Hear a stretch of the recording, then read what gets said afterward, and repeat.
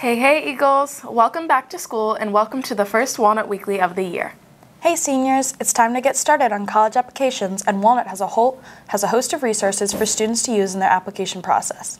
The Writing Center in room 3301 is a great place to submit common application essays and any supplemental materials for review. Dr. Carlton Ford, along with Mr. Cheeseman, on Thursdays are there to help students write without fear and edit without mercy.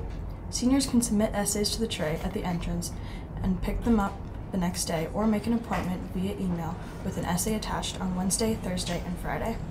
The College Information Center is open in room 3101 for all college questions and concerns. Seniors can make appointments to meet with Ms. Whited on Tuesday, Wednesday, and Thursday to discuss the college application process, any recommendation letters, and anything else they may need to know. Check your email for information on the senior forum and pick up your transcripts from the office if you haven't already.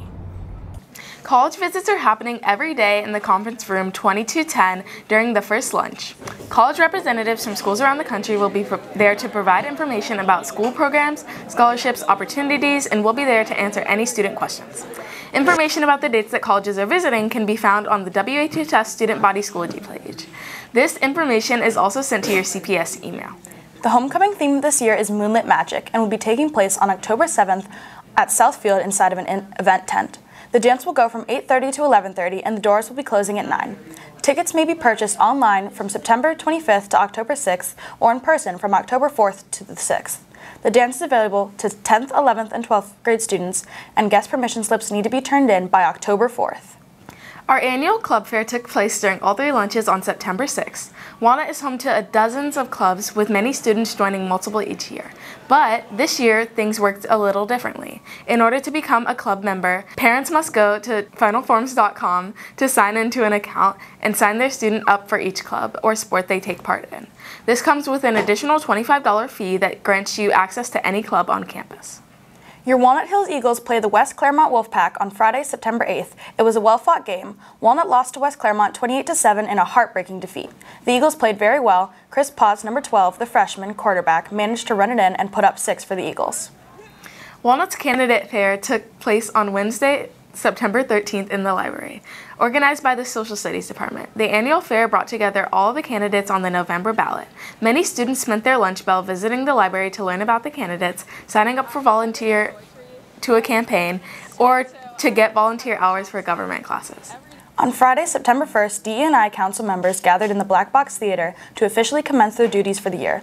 During a lengthy 4-hour meeting, both students and faculty met with alumni and welcomed Dr. Bluzette Marshall as a distinguished guest speaker. Dr. Marshall, an alum of Walnut Hills, shared her expertise gained from her role as the vice president in the Office of Equity and Inclusion at the University of Cincinnati. She offered insight on topics such as student outreach and provided guidance to ensure a successful year ahead. Applications for council positions were distributed in May, with many new positions introduced. Additional opportunities for membership may arise in January, but in the meantime, the Diversity, Equity, and Inclusion Council is excited and prepared for another amazing year. The theater department has rising social media accounts. The Instagram account has just about 1,000 followers, and the TikTok page has over 7,000. Both pages are overseen by Mike Sherman, one of the theater department heads, and managed by senior Lizzie River. The Instagram and Facebook accounts were created back in 2013, while the TikTok was only created recently. All 3 social media accounts were created to advertise auditions, promote shows, and assist in creating a community around the theater department. The Laramie Project will be the first show of this theater season. This is a unique show because it will take place at 2 separate times. Part 1 will be performed by the high school cast and Part 2 by the Advanced Theater 2 class. The dates for Part 1 will be November 2nd at 7 p.m. and November 4th at 2 and 7 p.m. Part 2 will be on December 9th at 7 p.m. and December 10th at 2 and 7 p.m. Both shows will take place in the Black Box Theater, and the cast and crew is hard at work to make this a great production. The choral department is also busy preparing for their fall performance, which is October 26th. For this performance, each choir is performing at least 3 pieces of music, which averages out to being about 30 pages of music for each. Let's take a look into how the choirs learn their notes. Like the whirling wind. In choir, students work together to create a larger work of art.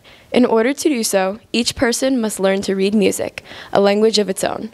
According to Anthony Nims, one of Walnut's 2 choral directors, this process begins early on. So we start learning how to do this, as you know, from 7th grade. We teach them the fundamentals of rhythm, and we do lots and lots of practice. Then we build on those fundamentals and we use that to learn our music. The reason is, if you want to do music that's more than just sort of a catchy melody, you have to be able to learn it faster than that. And having those fundamentals of how to read music and how to learn music means we can learn complicated repertoire in a couple of weeks instead of multiple months.